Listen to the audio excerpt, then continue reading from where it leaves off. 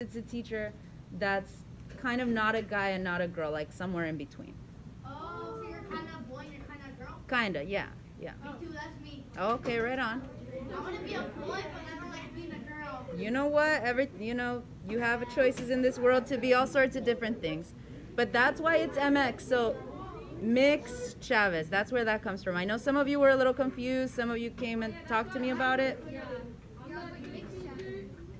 What? Is it technically like a tomboy? Is that what it is? Like a girl that like acts or dresses like a boy? Some people do identify that way. I'm actually trans, so I'm not a tomboy, I'm trans. But some people do, and I'm sure if they wanted to, they could also go by Mix in their classroom. Any other questions?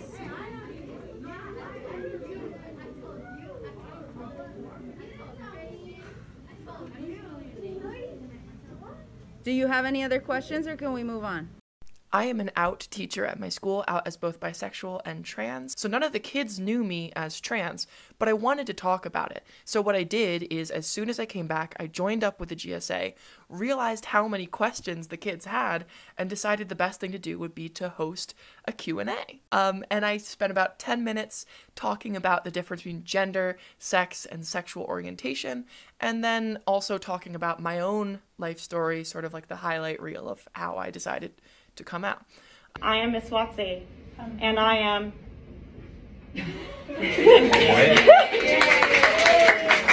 coming out as a Ladala Bean to all of you. What does that mean? A Ladala Bean is a lesbian, if you're not on TikTok. My favorite anxiety of the day today is that I'm going to have to deal with coming out to my students.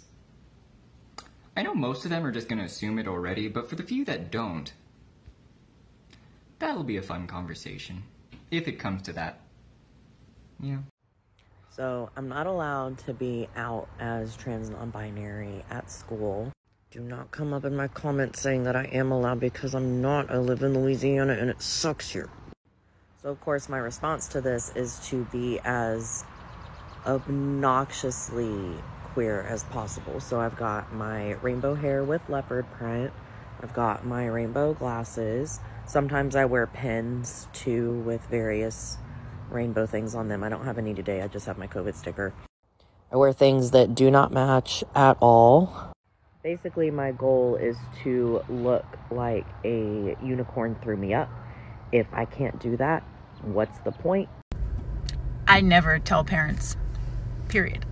On their survey at the beginning of the year, when it asked for preferred name and pronouns, it also asked for what you want me to refer to you as when I call home and what pronouns to use. So then I just make sure when I'm calling home, I use what they prefer when I call home.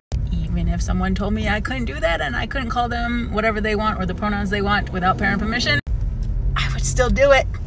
So during third period, we have announcements and they do the Pledge of Allegiance. I always tell my class, stand if you feel like it, don't stand if you feel like it, say the words if you want, don't have to say the words. So my class decided to stand but not say the words. My room does not have a flag. It used to be there, but I took it down during COVID because it made me uncomfortable. And I packed it away and I don't know where, and I haven't found it yet.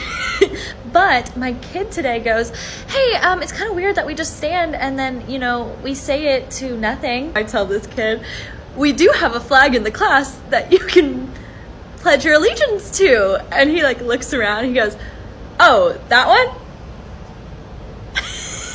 The inclusive pride flag.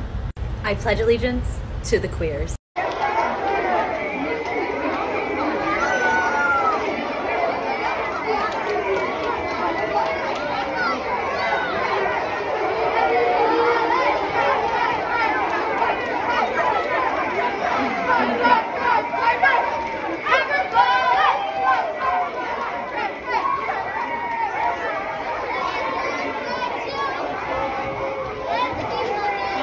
Story time.